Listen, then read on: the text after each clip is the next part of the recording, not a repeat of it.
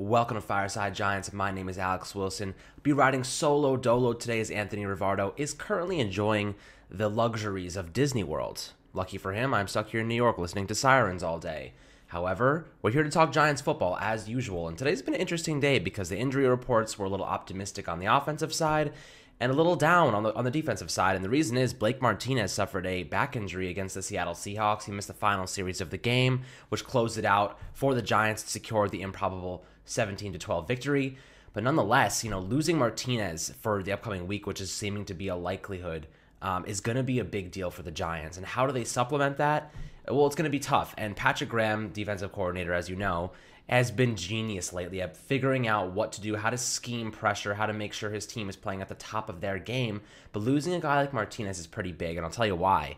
Martinez has 111 tackles this year so far, 6 tackles for a loss, 5 quarterback hits, and 2 sacks. He's been one of the best defenders in the run game. He's been pretty good in coverage for the most part, and he's one of the best tacklers in the NFL. I think he leads the league in stops, which is essentially a statistic to tell stopping a runner before they gain at least 40% of the first down yardage. So he's been phenomenal against the run. He's one of the Giants' best defenders and one of the best free agent signings of this recent class.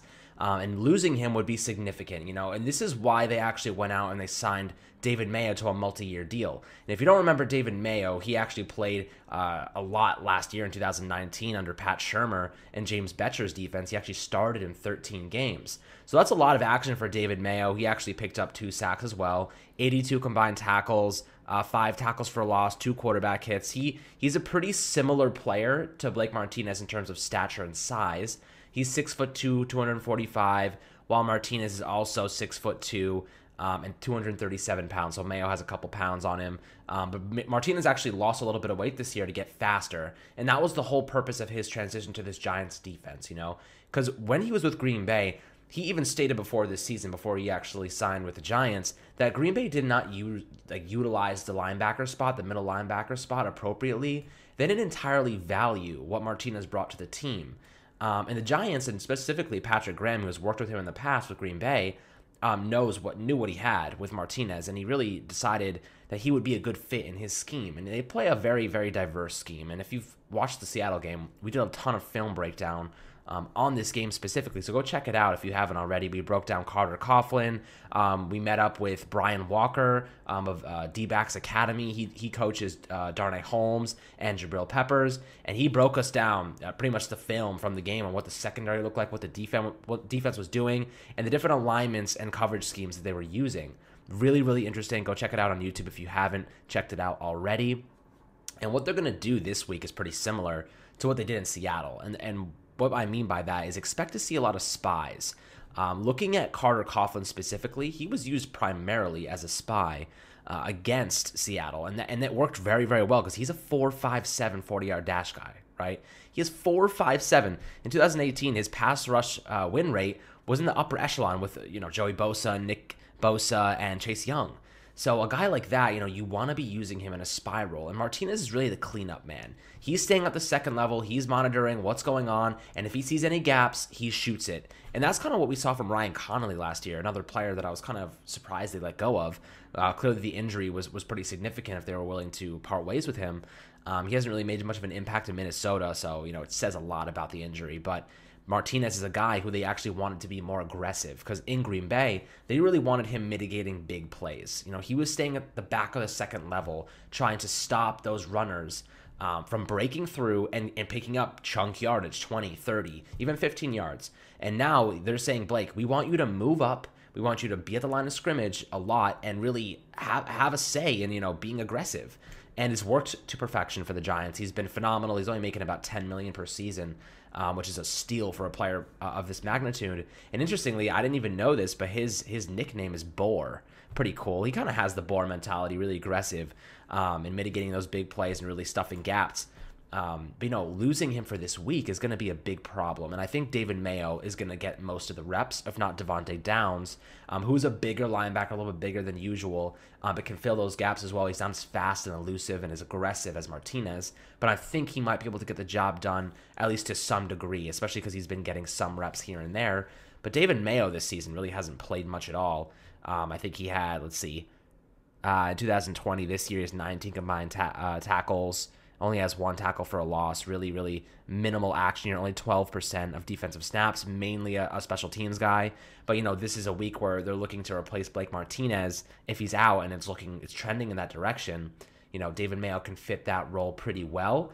But then again, you have to think, Patrick Graham loves to do a lot of diverse and interesting things with his defense. The multiples, the 3-4, the 4-3 base concepts and schemes he's implementing, and the quarterback spies that are rotating. So last week we saw a ton of different spies, and this is really important, especially against mobile quarterbacks like Russell Wilson, of course.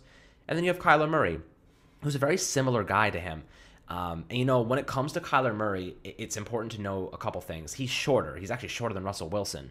And throwing lanes are really big for short quarterbacks, because if you're big, 6'5", 6'6", you can look over the offensive line. You can look over pass rushers and target guys downfield.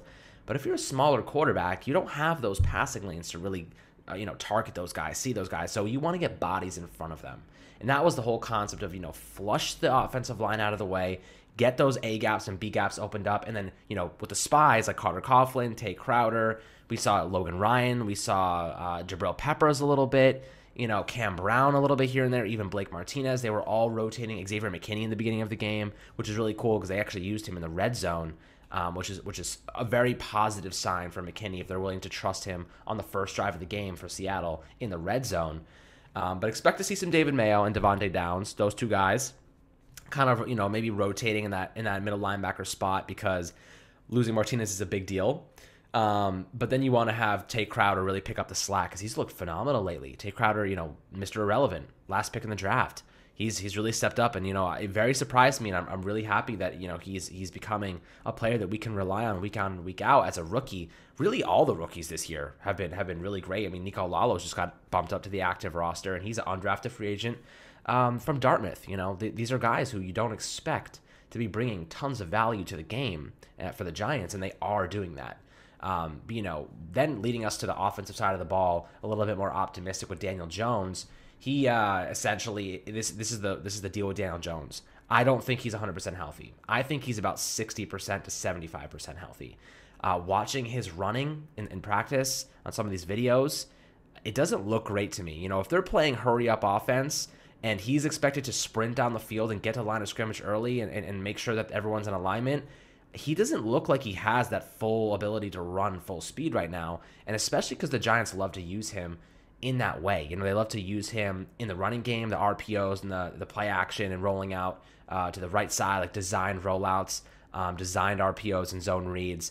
These are things that Daniel Jones is good at, and taking that out of his game and making him a pure pocket passer is really not his game plan. It's not his style anymore. They've really started to develop this offense around him and what he's good at. So the question is if he plays, can they expect him to do, what he usually does? And I don't think that's the case. If he plays, I don't expect it to be a lot of running, because think about this. It's going to be cold. It's going to be damp on Sunday for the game against the Cardinals. In MetLife, it's windy always.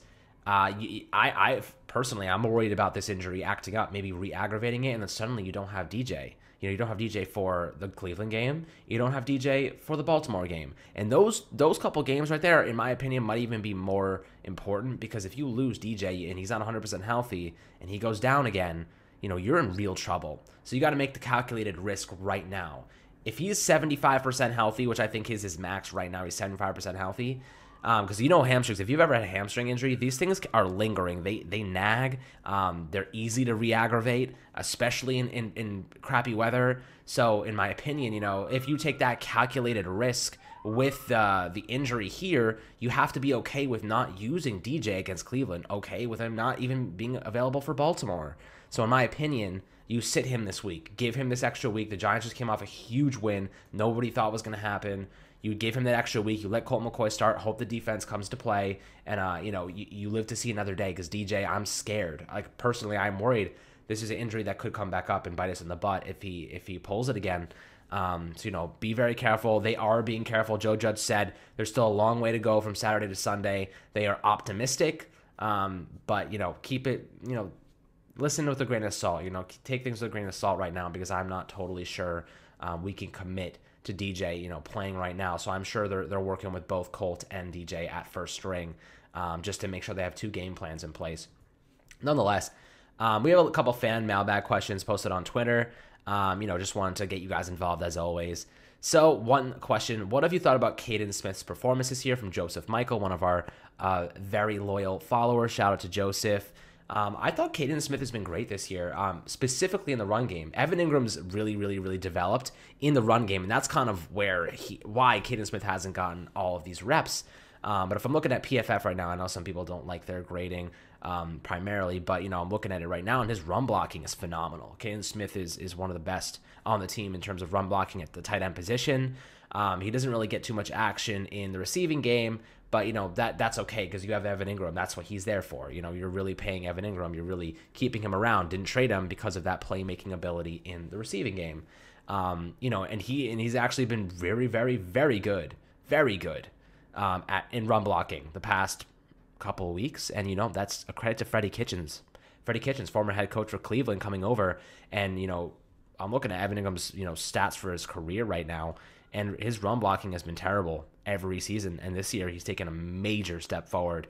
From about week 9 onwards, he's had a grade of over 70 in 3 of the 4 weeks. So really, really promising stuff with Evan Ingram here. Caden Smith, I like Caden Smith a lot. I think he's a good chunk yardage guy. Get a couple yards here and there. Kind of a hook route, stick route type of player. Get those first downs, big body like Jason Wynn, like Jason Garrett likes. But Evan Ingram, man, he's polarizing. One second he's dropping footballs, the next moment he's making one-handed catches. He's the most interesting player I've ever seen. Personally, I don't get him at all because he just makes these crazy plays out of nowhere, and then he'll drop one, an interception, fumble, and you're like, what the hell, Evan? You're capable of being so good, and you are good, but just get rid of those annoying little anomaly plays that make no sense. Those drops and just whatever it might be. One day, hopefully, he'll fix that problem. But the Giants have already picked up his 5th-year option, so he will be here next year. Moving on to the next question from James Chrysler. Do you think the Giants can win out? And I think that it's going to be tough to do that. If they had Daniel Jones and Blake Martinez healthy right now, and the rest of their team was healthy, I think, yeah, I could see them winning every game. The Giants match up pretty well against Cleveland, who has a really, really good run defense, a run attack. And the Giants have one of the best run defenses in the NFL, so that matches up well. You can confuse Baker Mayfield. He's not the hardest person to confuse out there. He makes boneheaded mistakes all the time, misses throws, but then he'll make crazy plays. So the secondary for the Giants has been really good. Luckily, they're healthy. Although Darnay Holmes, another guy, he has a knee injury. They're saying he might not even be able to play this week. So if that's the case, expect to see a lot more maybe of Ryan Lewis. And maybe Xavier McKinney. I expect Xavier to get a lot more reps. He had 5 weeks against Cincinnati, and then 5 reps against Cincinnati, and then 6 reps against Seattle. So he's edging his way in. He's getting some reps here and there, but they're really just easing him into action, mainly because they don't want to mess with the current scheme. They don't want to mess with the current starters, which I think is a smart thing to do. So to answer your question, James, I think the Giants can be pretty tough to win out, but if they were healthy, I could see it happening. All right, on to Michael Gordon. Even though he probably won't, do you think James Bradberry deserves to be in the conversation for Defensive Player of the Year? Yeah, I think that there's a lot of great defenders this year, with Budda Baker, obviously Aaron Donald's at the top of his game. Even Leonard Williams could be in the conversation. But Bradberry, he's come on strong this year. He's had a really phenomenal year. I think he's tied right now with 13 pass breakups. He has a couple interceptions. He's locking down guys. DK Metcalf only had about 50 yards on him last week. And, everyone remembers the stiff arm play, but he got him down. He was going for the strip. He tries to make plays. He actually forced a fumble last week, too. He's trying to make plays, right? He sacrifices his tackling technique to utilize his ball strip technique, which for a cornerback is okay. And you can do that. And, the Giants have been teaching their cornerbacks to do this because it shows up on film. When you watch the corners tackle, they go for the ball. And the reason they go for the ball is because they're so disciplined that they know they have help right behind them. If you watch any of these different plays, these fumbles, these turnovers, the Giants swarm. They're just all over the place. High intensity, high stamina, swarming to the football. And that's why he can take risks. The corners can take risks like that, even if their tackle miss percentage is up. Their missed tackle percentage, it's okay because they're going for these big plays and these turnovers, which is, game-changing ones. And they've actually won the turnover battle the past couple of weeks, so that's a big positive for the Giants. But Bradbury, I don't think he'll win, but I think he'll be in the conversation for sure. All right. Let's see. Any more? Why does everyone say flip his hips, and what does that mean? Flipping your hips essentially is like, imagine a defensive back, is backpedaling, maybe their body's parallel to the sideline, or they have to flip their hips to the other direction. That way they can reroute. They can, maybe they're playing zone coverage and they have to flip their hips to cover a zone. That's kind of what it is, just changing direction, the fluidity of your hips. It's a big thing for defensive backs and corners, just so, they can, get to their assignments quicker. And, that's an important part for them. And I've been learning a lot about the cornerback position, by the way, trying to get better for you guys specifically so that we can provide even better content. And one of the things that I learned recently from Brian, our guy over at D-Backs Academy, was the motor technique. And I figured I'll share it with you guys just because, it's fun to talk about it, as I'm learning about it too. So the motor technique is really cool because it's something that Stephon Gilmore really came up with.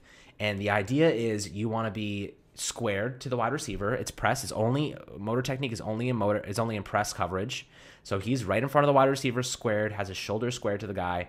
And basically, it's small back steps, a couple inches, about 6 steps, right? He's taking 6 steps, but each one's only a couple inches. So it's supposed to allow you to react, right, to what the wide receiver is doing. So it's press coverage. You're not jamming. You're just a couple steps backwards, 6 steps, and then you turn that into a shuffle. So you react to whatever the wide receiver is doing. Take a couple steps backward, 6 steps specifically, and then you transfer that into a shuffle to then mirror what your wide receiver is doing and then, attack that assignment appropriately. It might be good against guys that are better route runners. Specifically, you might not want to do press coverage against a guy like DK Metcalf because he'll put his head down, he'll run by you. That's why James Bradbury played a lot of off ball this past weekend. But, the motor coverage, really cool motor technique. Something to think about when you're watching, maybe Stephon Gilmore in the future, or some cornerbacks that, might be utilizing this. And, I'll keep sharing little tidbits with you that I'm learning along the way. Another thing that I learned was that the zero technique, or really any technique across the offensive line, for the defensive players. So, you might hear, let's say Dexter Lawrence or Dalvin Tomlinson or Leonard Williams is in the zero technique. The zero technique would be directly lined up over the center, right, over the nose tackle. That would be the nose tackle position. The one technique would be shade left or shade right of the center, and it would continue on that way. Essentially, my question for Brian the past couple of days was, can a player who is standing over the center be considered a zero technique? That was my thing. I always thought, maybe it had to be a down lineman that was in the technique, but apparently, if let's say it was Carter Coughlin, outside linebacker, he was actually lined up in the zero tech, but he was standing right over the center. So this actually allowed him to do some unique things. He was standing. So what he did was, and this is more of Carter Coughlin film that we did in the YouTube video. It was pretty cool. He actually rushes the center and then, just kind of bluffs it for a second and then drops back into spy coverage. So now he's spying on Russell Wilson, keeping his eyes up, and he's following him, making sure if he leaves the pocket, he's using that 4.57 40-yard dash speed to get after him. So this is a little bit of stuff I've learned along the way. Hopefully this helps you guys as you watch the games and learn more, as we do as well. Anyway, this is it for the Fireside Giants episode, kind of breaking down the injury reports and a couple things that I've been learning. Hope you guys enjoyed. And Anthony will be back, of course, from Disneyland. Hopefully he won't get too into Star Wars, turn up as Darth Vader next episode. But we'll be back on Saturday and on the Entertainers channel for the roundtable kind of discussion. And on Sunday, of course, we'll do our pregame show. So we'll catch you guys then, and have a good one.